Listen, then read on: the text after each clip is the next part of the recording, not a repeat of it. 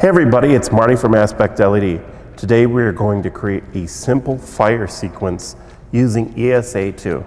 If you haven't already, please check out our videos on how to use DMX and how to use a standalone player. If you have, let's dig right into it. So we're going to use 5 wall washers. They are RGB wall washers, and we're in ESA2 here, and we're going to open them up under generic. We're going to scroll down and click RGB. They're addressed at 1, 4, 7, 10, and 13. So once you have the fixtures set up in your patch universe, click over on Editor. We're going to do this all in one scene. Now, you can actually change the name of the scene by double-clicking here. We're just going to call this one Fire. And we're going to go over here to the steps.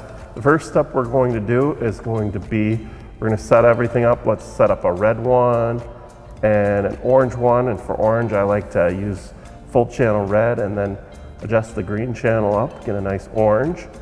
Let's go with a yellow channel here in the middle. And then let's go with another red and finally another orange. Okay, that's our first step. We're going to put the fade time on that up at 1 second. Now that we've got that, I'm going to click to create another step. So we want to just do subtle changes. We're not going to change every single fixture. We're going to change this one to yellow and this one to orange. And we can actually, it doesn't have to be solid. We can do this. We can do yellow here. And let's just kind of dim this guy down. Okay. Now let's go ahead and add a third step.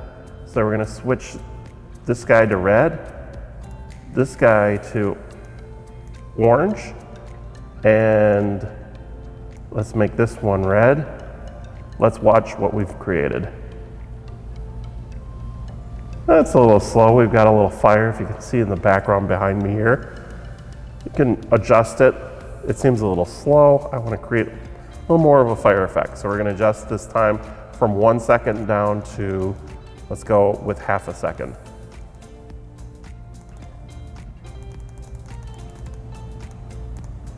And you can vary these as well, just to change it up. Now I did this in 3 simple steps, but you can do it in more or less if you want.